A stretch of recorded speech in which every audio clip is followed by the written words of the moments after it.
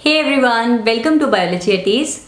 Nobody talks about how to deal with failure and that's what makes failure so hard to deal with. Success के बाद का plan तो सबके पास है, लेकिन अगर गलती से फेल हो गए तो फेलियर्स को कैसे डील करना है इसके बारे में कोई बात ही नहीं करना चाहता। मेरा नाम रेणुका अंथवाल है। आज की इस वीडियो में मैं आप सभी को एक सफ़र में लेकर जाने वाली हूँ। एक ऐसा सफ़र जहाँ पर हम सिर्फ सपनों की दुनिया में नहीं जिएंगे, जहाँ पर हम रियलिटी को फेस करते हुए अपने सपनों की उड़ान भरेंगे।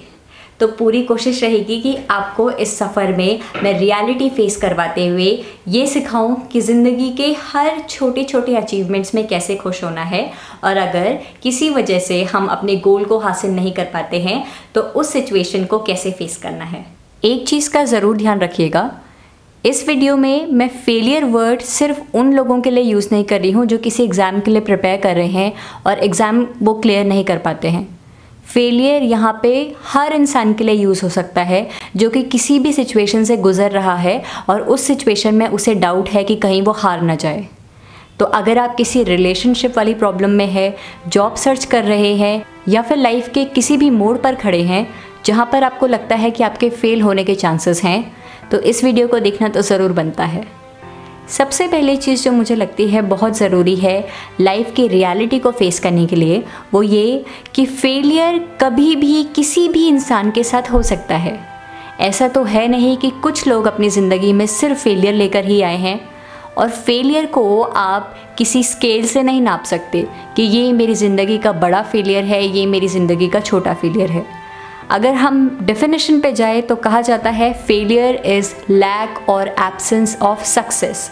जहाँ पर आपको सक्सेस नहीं मिली वो सिचुएशन आपकी फेलियर की सिचुएशन है।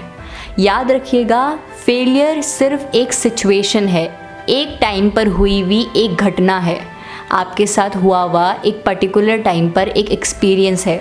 फेलियर आपकी ज़िंदगी नहीं है। अगर आपकी ज़िंदगी एक किताब है तो फेलियर उस किताब का एक पन्ना है। उस पन्ने के बेसिस पर अपनी किताब की आइडेंटिटी मत बनाइए। हमेशा याद रखिए कि फेलियर सिर्फ तभी नहीं होता है जब आप किसी एग्ज़ाम को क्लियर नहीं कर पाते हैं, जब आप जो जॉब चाहते थे वो आपको नहीं मिल पाती है, या फिर कोई पार्टनर आपका रिलेशनशिप प्रपोजल रिजेक्ट कर लेता है।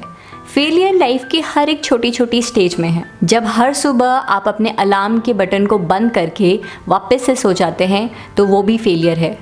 अगर आपके घर में नाश्ता 9 बजे लगता है लेकिन आप 9:15 पर टेबल पर पहुंचते हैं तो वो भी फेलियर है।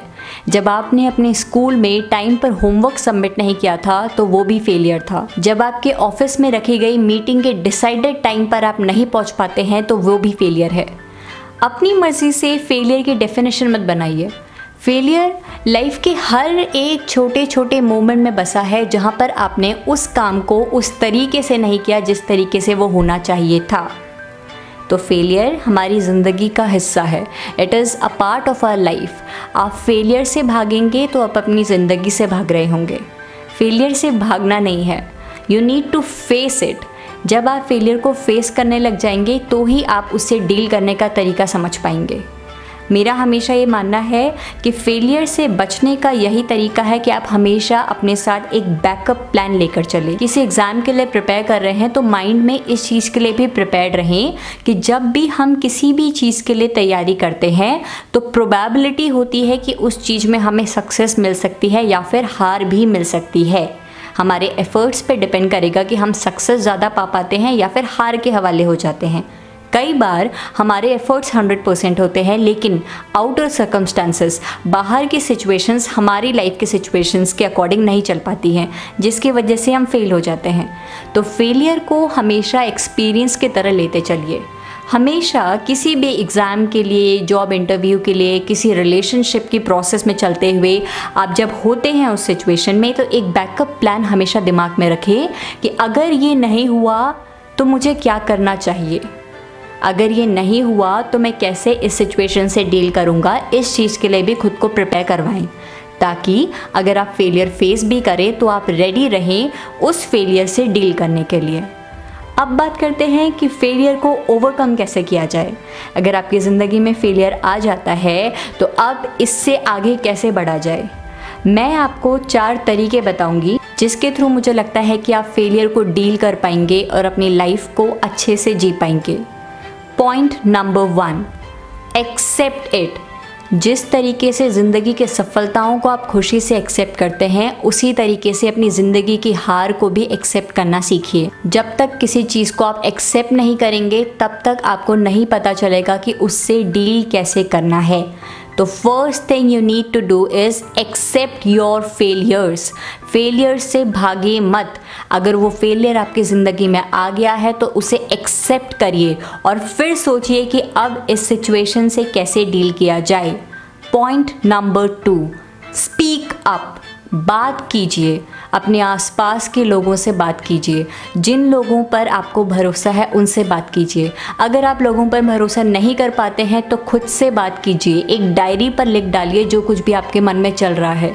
जितनी बातें आप मन में दबाए रखेंगे, उतना ज़्यादा चांसेस हैं कि आप खुद को विक्टिम फील करवाएंगे, और ये विक्टिम वाली फीलिंग आपको कभी भी ज़िंदगी में खुश नहीं रहने देंगी। Just speak up, speak about your problem. क्या चीज़ है जो कि आपको खटक रही है, क्या चीज़ है जो कि आपको ज़िंदगी में आगे बढ़ने नहीं दे रही है, उस चीज़ के बारे में या तो खुद से या औरों से बात कीजिए और सल्यूशन ढूंढने की प्रोसेस में लग जाइए। Point number 3, introspect.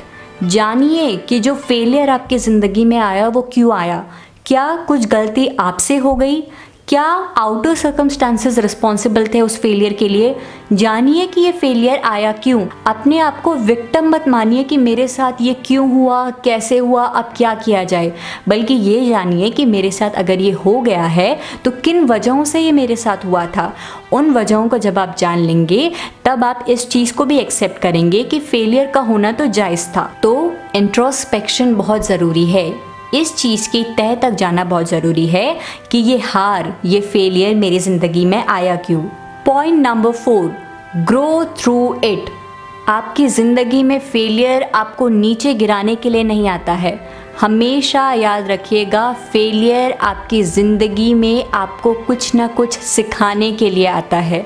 आपकी ज़िंदगी में वो एक्सपीरियंस बनकर आता है, एक इम्प्रूवमेंट अपॉर्चुनिटी बनकर आता है। अपने फेलियर्स से सीखिए कि क्या गलतियां हो गई, क्या कमियां रह गई जिस वजह से मैंने फेलियर को फेस किया। और जब उन गलती और कमियों के बारे में आप जान जाएंगे तो आप ज़िंदगी में आगे बढ़ना भी सीख जाएंगे। Grow through your failures. Failure आ गया है तो उस फेलियर को फेस करने के बाद अब कैसे लाइफ में इम्प्रूव करना है, उस पर वर्क करिए। तो यही चारों तरीके हैं जिनकी वजह से मुझे लगता है कि कोई भी इंसान फेलियर को फेस करने के बाद भी ज़िंदगी बहुत खुशी से जी सकता है। Accept your failure, speak about it, introspect, grow through your failure. एक चीज़ हमेशा याद रखिएगा कि आपकी ज़िंदगी का एक हार्ड चैप्टर आपकी लाइफ की पूरी आइडेंटिटी नहीं बनाता है। Don't let that one hard chapter of your life become your identity. Who you are today, it all happened for a reason। आप आज जो कुछ भी है, जिस भी सिचुएशन में है, उसके पीछे कुछ ना कुछ कारण था। क्या पता आपकी ज़िंदगी में फेलियर इसीलिए आना था क्योंकि वो फेलियर चाहता है कि आप ज़िंदगी में इम्प्रूवमेंट लाएं, अपने एक्सपीरियंसेस को और इम्प्रूव करें, अपनी लाइफ को और इम्प्रूव करें।